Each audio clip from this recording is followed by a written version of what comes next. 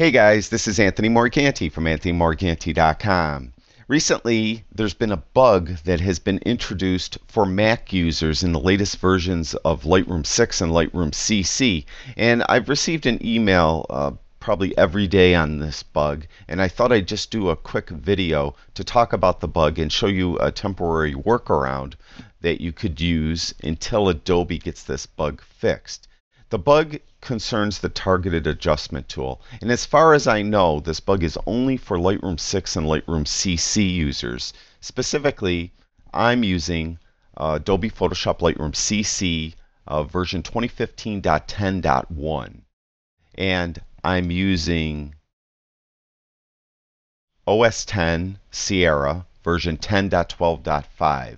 And specifically what the bug is if you use the tone curve or the HSL panel and you want to get a targeted adjustment by clicking on the little tool right here, you'll notice you'll click on it and it looks like the tool is active, but when you're over the image you don't have the tool. It's not there. Similarly, if you go down to the HSL color and B&W tab and you click on the targeted adjustment tool, you'll see the tool isn't activated. It's not there, and you really can't do a targeted adjustment. Now, a temporary workaround for this is whenever this is happening, and this is actually kind of intermittent. Sometimes it'll work and sometimes it doesn't work. Most of the time it doesn't work.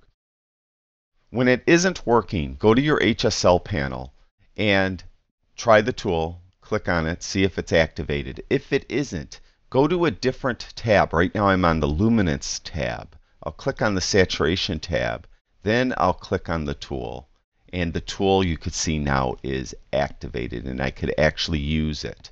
And I'll go back to the Luminance tab and you can see it's working. Now once you do this, often it will keep working, at least for the session you're currently in, on the image you're currently doing. Sometimes it'll stop working when you switch images, and once you do that, it usually will keep working then on the tone curve as well. So you can come into the tone curve and do things targeted adjustment wise there as well. So it is a bug. From what I understand, Adobe knows about the bug and they're claiming that the bug will be taken care of in the next release of Lightroom 6, Lightroom CC, whenever that may be. Until then, hopefully this workaround helps you. That's it.